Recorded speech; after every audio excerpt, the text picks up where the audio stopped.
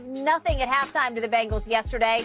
Interim coach Steve Wilks started the second half with Baker Mayfield benching P.J. Walker. Mayfield threw for 155 yards for 2 touchdowns and what was eventually a 41-21 loss to Cincinnati. Shannon, was what Baker did in yesterday's second half significant to you or insignificant? Well, it was insignificant. The Panther was down 35-0 at the half. There was nothing for Baker to lose. It also came the Bengals that started pulling some of their starters out of the game because the last thing you want to do is get somebody hurt when you've already had the game well in hand. And so we can't try to make the guy playing in mop-up duty like that's something special. The guy was going to lose his job because he had been playing very, very poorly. P.J. Walker had the worst. You can't have a negative QBR, but he was 3 of 10, 9 yards, 2 interceptions. He finished with a 0.0. Because you can't do negative, he had the worst QBR that you could possibly have in a game. I don't know if anybody's ever had a 0.0. Okay, he was given a 3 for the game. That's what my sheet says. Well, they should have given 0. Okay, fine. Carolina hosts the Falcons on Thursday. Short week. Probably go back to Baker because he was the starter for the first 4 or 5 games of the season. Give him an opportunity. He knows. But no, it was nothing. Skip, it's nothing. Let's not make more of this than what actually there. Carolina got 3 bad quarterbacks on their team, and unfortunately, one of them has to play. So this was significant only because I laughed and laughed and laughed because I was thinking of my man Shannon Sharp up there in his palatial estate. What you laughing about? Up in Bel Air. I was laughing because actually Carolina has 3 quarterbacks, and 2 of them are bad. But one of them, once again, proved yesterday what I've been saying about him all along. He can just flat out play. Skip, he is a play maker. Can I ask you a question? He is a fire starter. Why can't he play like this when he starts the game? What game did we see Baker Mayfield in which he started? He had numbers comparable to what he had yesterday. The first game. In the fourth quarter, it's funny how significant was the final total yesterday, 155. That's what he had in the second half at Cincinnati, where, by the way, he's thrown some parties in Cincinnati on the Bengals before when he was a Cleveland Brown. But 155 stuck in my psyche because that's what he threw for in the fourth quarter of the opening day game against the Browns down in Carolina. 155 yards. It took 2 bad calls down the stretch that gave Cleveland life, 2 terrible calls, missed calls, and all of a sudden the rookie kicker out of LSU kicked a 58-yard field goal to beat them. And then Baker played well enough to beat the Giants when they were getting hot up at the Giants in game number 2, and it took a 56-yard field goal to beat him.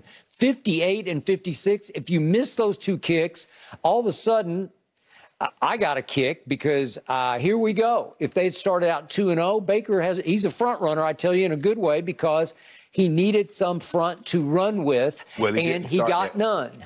And all of a sudden, bad went to worst, and Matt, not so much of a golden rule, finally got fired. And all of a sudden, the decks got cleared. I think Steve Wilks He done got another coach fired. Yeah. I mean, how many coaches Baker done got fired? How many clown shows he's been stuck with? He got stuck with the clown show in Cleveland, and then he went down to an even bigger clown show down in Carolina, and he could not rise above it. Hugh Jack, Freddie K. Yep. Greg Williams, interim, got him canned. Okay, how did he get Hugh Jack fired? All he did was come in that year and win 7 games for a team that Hugh Jack had coached to an 0-16 the year before. How is that Baker's fault?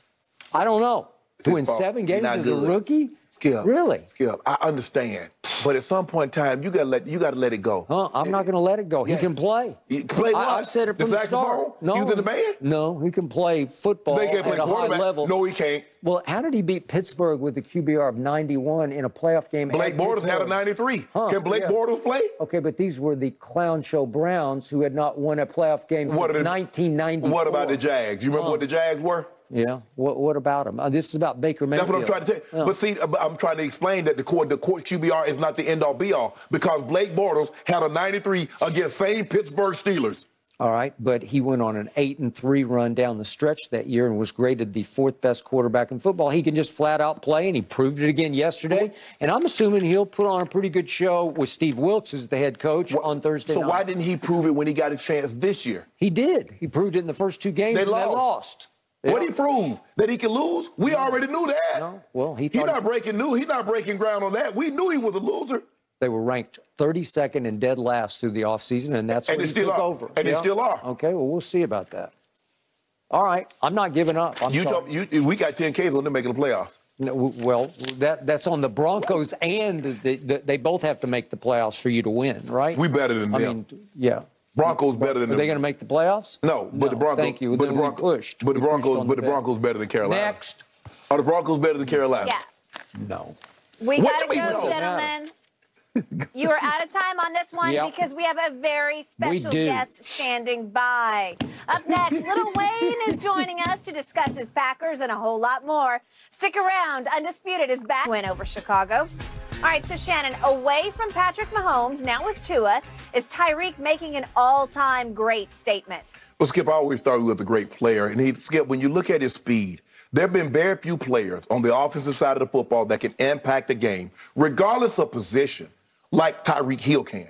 We've never seen a guy as fast, maybe Bob Hayes, that with the ball under his arms is as fast as Tyreek. He changes the way defenses play. He changes the way not only that you play him, that you scheme the offense that he's on. You saw, Skip, teams refused to play single high safety against Tyreek when he was on the Chiefs because they said, we're going to play this shell because he's going to get over the top. We saw him go for 200 yards in a quarter, which is unheard of. At Tampa.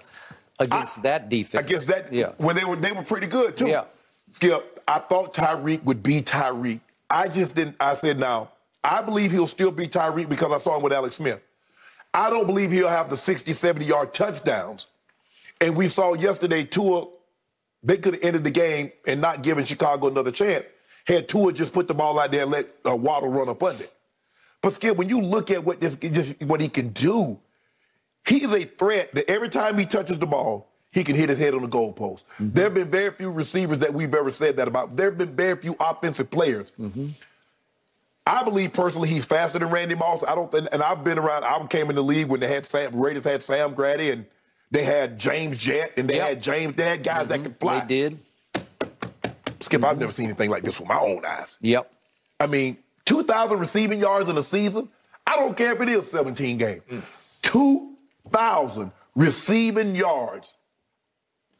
Skip, Mike McDaniel is doing a great job of scheming him up. He lines him up in the slot, lines him up on the right, lines him up in the left, puts him in motion.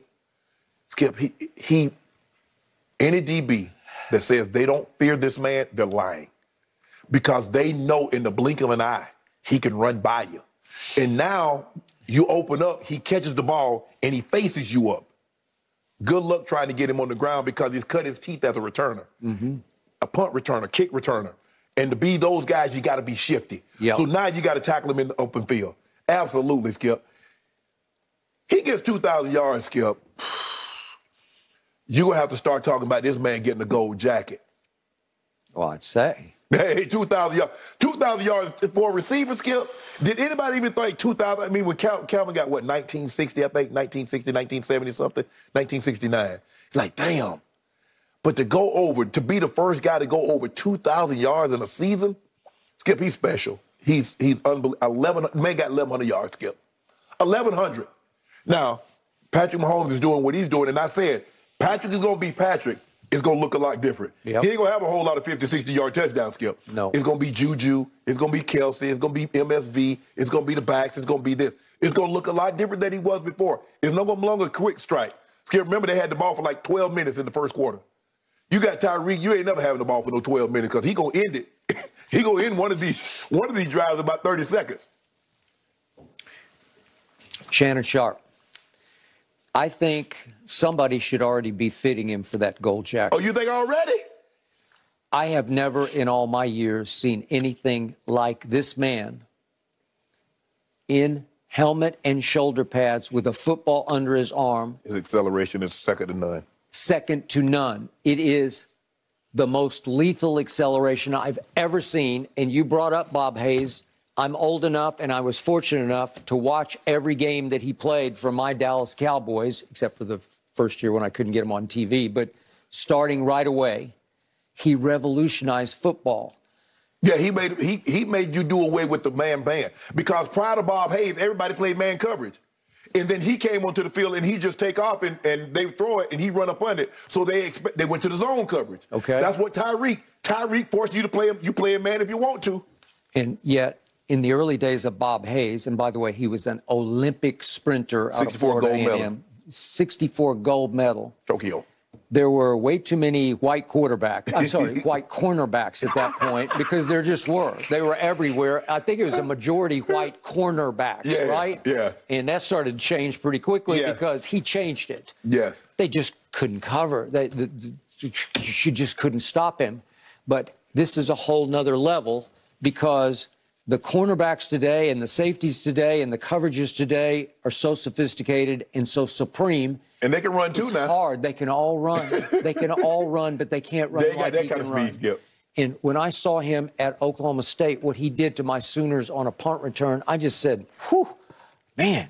He had some off-the-field issues, but I said, whew.